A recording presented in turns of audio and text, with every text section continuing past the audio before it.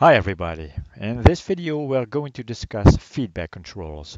We will focus on transfer function, controller properties, and the impact on systems performance in the time domain. So frequency domain analysis and S-domain analysis will not be discussed. Let's start with different controller types. In general, this is our feedback system, which consists of a plant or process which has to be controlled. And Y is the output. And this process is controlled by a controller C. And the reference minus the output Y is the error, which is the input for the controller. And in most industries, we use a PID kind of a controller. And the P stands for the proportional part, so proportional to the error, the input of the controller. The I is an integrator, and the D is a differentiator, so taking the derivative of the error. What we also see is that we see combination of these parts, so P, PI, PID, these kind of controllers. We will now look into the properties of these different controllers, as I said before. First of all, we start with a P control, the proportional controller. And the transfer function of a proportional controller is the output of the controller divided by the input, which is, in this case, only a gain, the gain KR, which is a proportional factor. So we have a gain, a transfer function which is only a number, so a gain KR, and the input is the signal E, the error of the controller, and this is the output of the controller, which is the input of the process. So in a time domain, it says that the output is equal to the input, the error, times the gain KR. So if the error is a step function, so a constant value times the unity step, that is this function, 1t, in that case, the output is KR times that input. So suppose we have an input signal with a gain of 2 and our gain is 3, then the output signal has a value of 6. Quite easy. P controller. The advantage of a P controller is that it's a fast controller, but the disadvantage is that the offset, so the end fault in a static situation, is not 0. So you always have an offset. A PI controller has a transfer function like this. Transfer function is the output of the input, which is equal to KR times 1 plus 1 over S times tau I.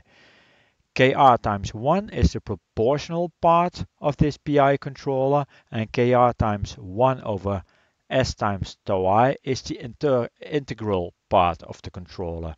So we have a proportional part and an integrating part, and you see that 1 over S, which is an integrator in the Laplace domain, is situated over here. So that's the I part of the controller times KR. We can also put it another way. When we use only one fraction, then we have KR times 1 plus S times tau I divided by S times TI.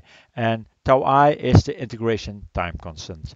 So how do we make this kind of controller? Well, we have the gain KR over here, and then we have the proportional part over here, and the integration part 1 over S times tau I. Tau I is in the denominator over here. That's the integration part. So we add these parts together, and then we have the output of the controller.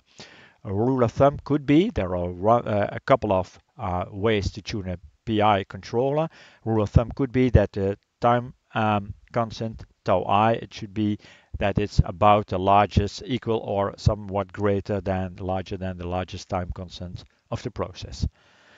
All right, in the time domain, it says that the output X is equal to KR times the error, so the proportional gain times the input, which is the error, plus KR over tau I times the integral of E integrated towards the time.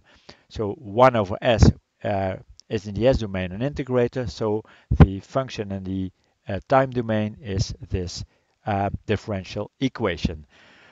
Well, how does it look like, for instance, when we apply a unit step to the input of the PI controller? Then we see two things happen. We see that the output is KR times 1, KR times the input, which is 1, the step, and plus, so we add KR over tau I times the integral of that step, which is equal to a time function t. So we have a constant part in that output function, and we have a time depending part which is linear to the time t.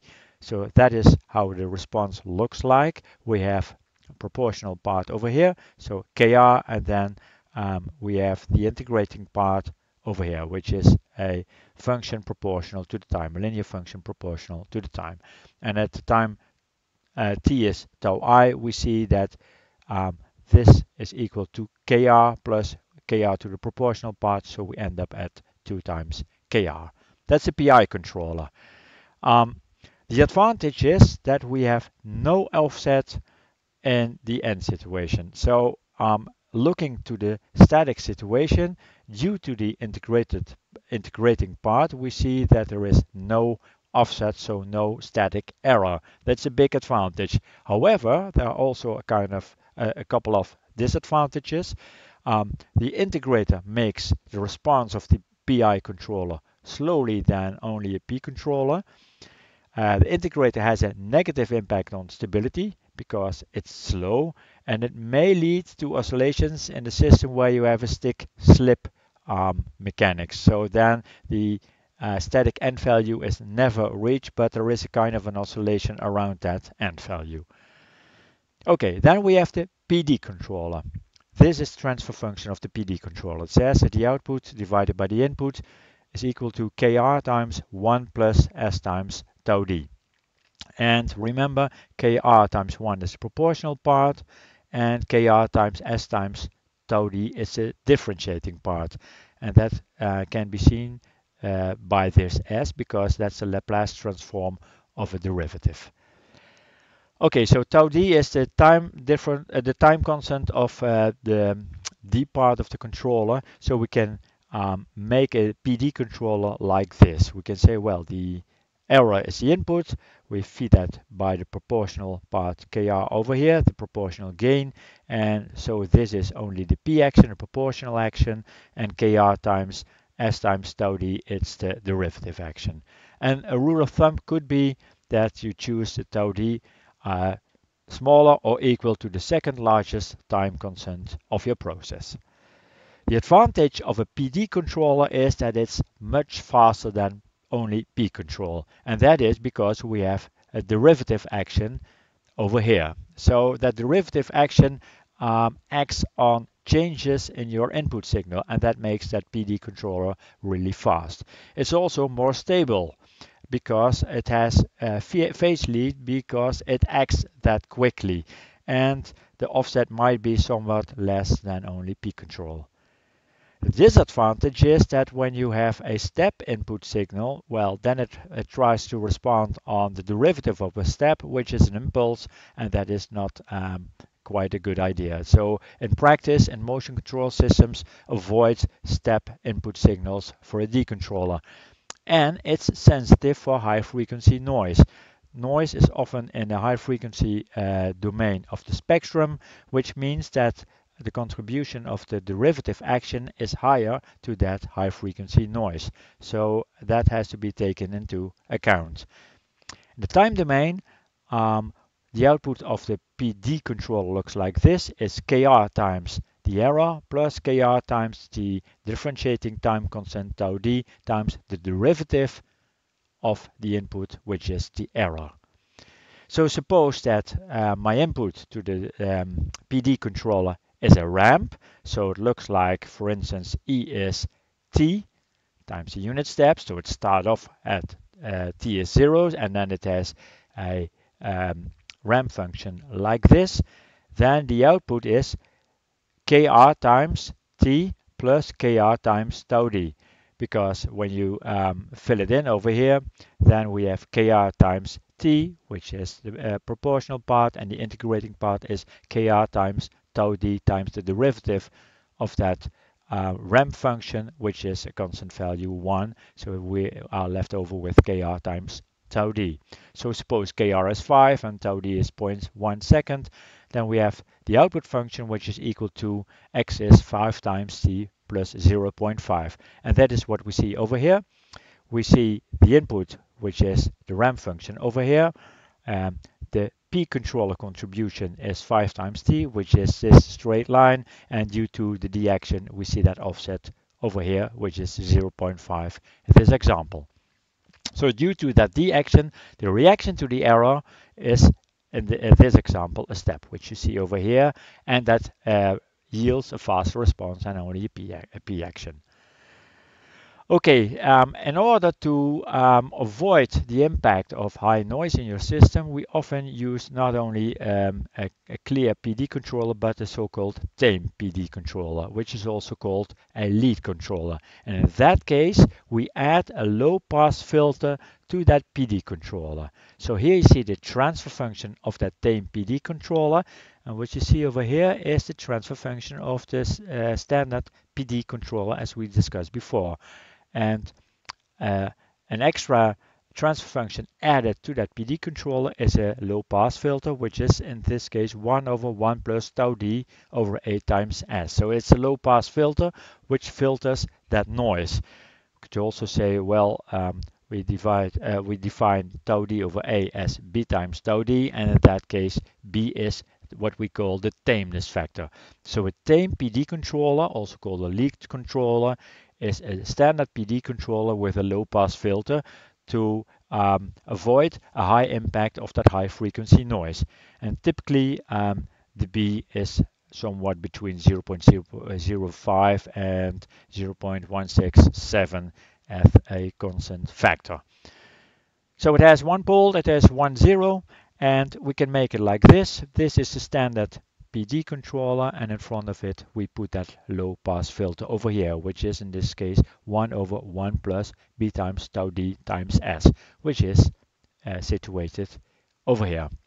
So how does that low pass filter function? For instance, the smaller the A factor will be, so the higher the B factor will be, the smoother the response of the output of that tame PD controller will be when we compare it to a standard PD controller.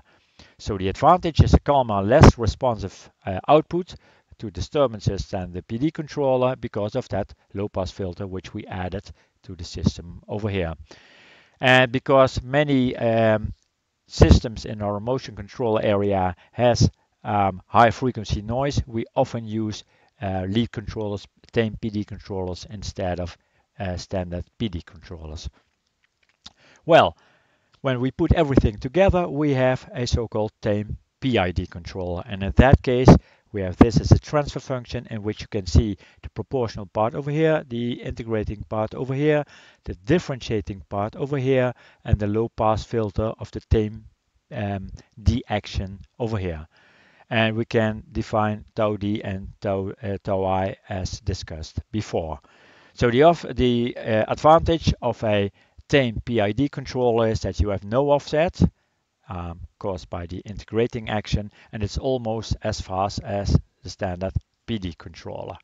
So let's compare all these controllers with each other, and I've done that with this plot. And in this plot I put a step to all of these controllers, and this is just one controller type which I have implemented for the different controller types, but you see that things are really different for the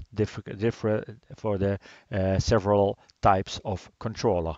What do we see? Well, this is a standard I controller. So an I controller is a PI controller with a P factor of 1. And what you see over here is really slow. So never use only an I controller with a proportional gain of 1. So let's zoom in on the P, PI, PD, tame PD, and tame PID controller over here. And we see the dynamics and the first 2 seconds happen in this example. So when we zoom in, we see the following. The green curve is the curve of the P controller. And you see over here that it has always an offset because it never reaches the end value of the step which I've put as an input to the system. So we have always a static error, what we call an offset. When you apply a PI controller, you see that that offset goes to 0. So it reaches the end value. So there's no static end error anymore compared to only the P controller, what we expected. But what you also see is you see more overshoot in this case, and that is caused by the integrator. So it has a kind of negative impact on stability. When we use this one, the cyan colored PD controller, then you can see that we still have an offset because there's no integrator involved, but we have a really fast signal and we have no overshoot in this example. When we make it same, so to suppress high frequency noise, it's still as fast, but that low pass filter gives me some kind of overshoot in this example over here, so that low pass filter causes, let us put it that way, has a bit of a negative impact on stability. And this is the curve of my tame PID controller. So it has no offset, it's still really fast, but it shows more overshoot. So your system requirements determine which kind of controller you should or you can use. So summarized, conclusion, all controllers need a proportional gain, a P action, to reach the overall performance. And if no static error is allowed, then you should use an I action. But be sure an I action slows down the response and it is worse with respect to stability. I don't know if it's a problem, but you should be careful because an I action always has a negative impact on stability. On the other hand, a D action speeds up the response and it creates a phase lead, which is good for stability. So a D action has, with respect to response and stability, some good properties. And the tame D action, so when adding an extra low pass filter, it limits our frequency gain, and that is good for noise rejection.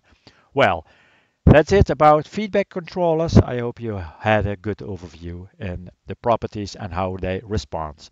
Thank you for watching.